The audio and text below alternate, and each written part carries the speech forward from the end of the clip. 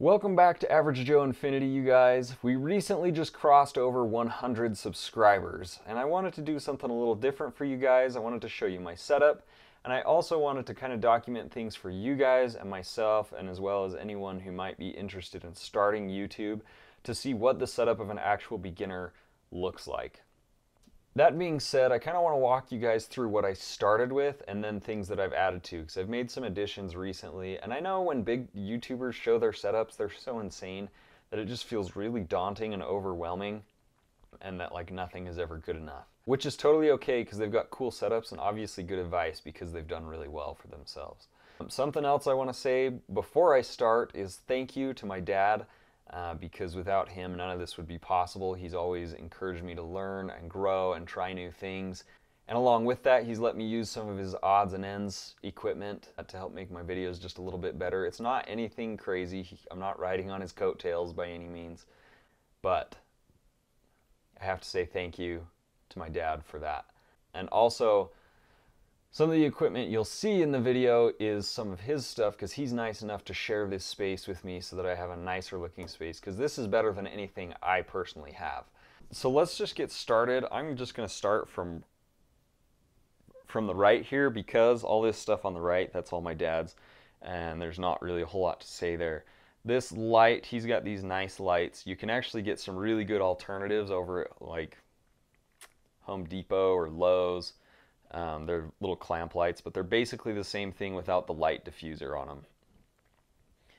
So if I were to not have this light, that's exactly what I would go do. And then this stand is actually a cymbal stand from a drum set, because I played drums for a long time. So as we come over here to the left, I'll kind of step back so you guys can just kind of see everything. We have the nice grandma blanket over here that's super soft and warm that I use on colder mornings. Something I just want to say really quick is that big YouTubers often tell people all you really need to start YouTube is a cell phone, which is true. In my opinion, it depends on the quality that you're going for. I think with a cell phone, you'd be in great shape to start like a vlog or something like that. These days, cell phone cameras are so amazing that it's not really a big deal. There's quite a few apps out there that you can do editing for free, probably create thumbnails as well. I haven't looked too much because I prefer to edit on a computer, and I just think it's easier and better for me to do it that way. So I started out with my computer and my cell phone, which I'm using today, which is a Samsung Galaxy S7. Nothing crazy there. Let me talk about my computer really quick, and then we'll get to some of the other stuff, because the computer is where it all started. So my computer here, the case is just the cheapest DIY PC case, and I actually have the box right back there. So the case isn't really anything special. As far as the motherboard, it's got a Gigabyte Z170 Gaming 7, which is limited to the 100 series processors for Intel. My processor's an Intel i5-7600K. Graphics card is Asus 1060 3 gig version, so kind of the low end there. Those are both things I'd really like to upgrade, because that would definitely give things a lot more power. So I started with a 1 terabyte hard disk drive. I put a Blu-ray drive in my computer thinking it would probably be more helpful than it actually turned out to be. But I more recently put in a solid state drive, 256 gigs from Kingston, because you can get those pretty cheap. They're like 30 bucks. So I put the OS on there because I heard it was super fast, and load times went from like 2 or 3 minutes to about 20 seconds. So I can't keep my balance.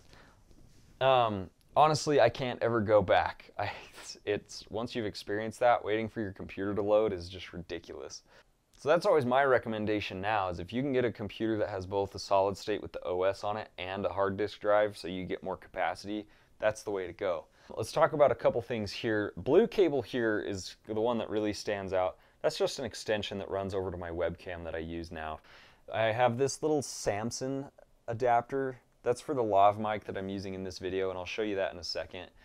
The gray USB here comes over here to my Microsoft Xbox 360 wireless adapter, which I use to play games on the PC, and it works like a dream. When I bought it, they were like 40 bucks, and now you can get them for something like 15.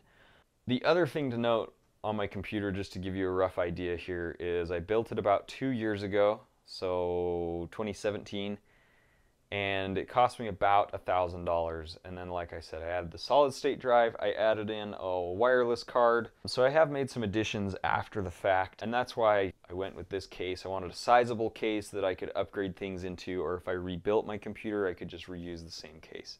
That's about it on the computer. The next thing is I have these super cheap JVC headphones that I use. They seriously were like 20 or 25 bucks a long time ago. They're not anything amazing, nothing to write home about, but they do well for what I need. The downside is they're not really comfortable for long periods of time, about 45 minutes. You can see I've got the Oculus Rift CV1 with the sensors. My cousin got me hooked on the Rift. Now I know a lot of people feel like VR is really expensive to get into, and if you have to buy a $1,000 computer and a $400 headset, yes, it is pretty expensive to get into, especially if you're not just like into gaming or computers or whatever. Now the nice thing is they have the Oculus Quest, the standalone unit, so that's kind of a cool way that people can go without investing as much money. What I did to get mine was I actually went through all my stuff and found everything of reasonable value that I was not using at all. Or hadn't touched in like more than a year or two. And I sold all that stuff on eBay. I made enough money there to be able to buy the Oculus Rift. A couple other things to note, you might see these little speakers back here. These are Mackie CR3s. I think they run about $100. Those also are not mine, and I really don't use them a lot except when I'm tired of wearing the headphones. Those speakers are my dad's, but they're pretty nice. They have a lot of bass to them. Anyway, a couple other things here are I've got my wireless charger for my phone just to keep me going when I'm editing or doing whatever, and then I've got keyboard and mouse naturally. So this is the K500, and something to note about this keyboard is that if you plug it into a USB 3.0, it works like garbage. Mouse and keyboard came bundled, so it's bundled as the MK550. But you plug the USB into 3.0 and it works like garbage. Like you'll type and nothing happens, and then it just kind of types a whole bunch of gobbledygook. Totally useless. So if you have this, you're having issues, plug it into a USB 2.0. So I guess as long as I've got a 2.0 port, I'm okay, which the case has. My motherboard does not. So that's kind of interesting as well. Also, you've probably noticed Gravity Falls. That's one of my favorite cartoons. Just so good. There's not really anything else to be said there. But getting on to my next major upgrade into YouTube was I wanted to improve the quality of my face camera and my audio. So I got this webcam. It's the Logitech C920S. I picked it up for about 70 bucks. You can get it for way better deals than that, but I was kind of not in a position that I really wanted to wait around to find a better deal. So I just pulled the trigger. I used that when I worked at a tech support job, and I really liked it. I thought it gave great picture compared to other webcams I had used. I know tons of people on YouTube recommend this camera in particular, which didn't hurt its cause in me buying that one. Now the other thing I want to show you that was part of my next upgrades was the lav mic. So here's the little pack. It's the Samson Stage PXD1, and like I said, it transmits over to that little USB adapter. It's got a clip on it. That actually has done a really good job. I've been super happy with it, but I mostly wanted to use that more for VR content since you're up and moving around, and I really wanted to get a nicer microphone, which you've obviously seen by now, for sitting down to play games and do other stuff, because that really is more of what's happening on the channel. So the lav mic was about $100, so 170 bucks got me a webcam and a lav mic to get me good face cam.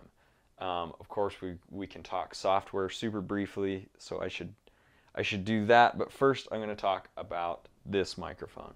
So this bigger microphone that you've seen as we've been moving around, this is the Shure PGA-27. The microphone itself with the shock mount runs about $200. I managed to find kind of a bundle on Amazon for like $320 or something. That included the microphone, shock mount, XLR cable, the stand, and I forget what these things are called right now. This is the Shure X2U. Lets you plug in the XLR mic and then send it over to the computer via USB. It has the phantom power on it, the plus 48 volts down here. I don't think that's focusing. To run these bigger microphones. So this normally runs about $100 by itself. So with cables and stand and everything all said and done, it was a pretty reasonable deal. And then I got this pop filter for like $8. Again, just like one of the cheapest things I could find. As far as setup, that's pretty much it. Also, you notice my computer is backwards. It's just so it's easier to get to the cables and stuff, to the ports, I mean. Last thing to note is that I realize even my setup can seem a little bit daunting. The monitor is just one I had laying around. It's not anything fancy, but it's important to note that basically what I do is I just invest my big boy allowance into my stuff. So I'm not dumping, all my money into this because YouTube doesn't make me any money. I like making videos, so naturally I like YouTube and I think it's fun. Thank you guys for joining me. I really appreciate it. 100 subs, you guys are awesome. Thank you so much. It's been super fun. If there's anything else you guys want to know, just comment below. If you enjoyed the video, give it a like, hit subscribe. Don't forget, share this stuff with your friends. And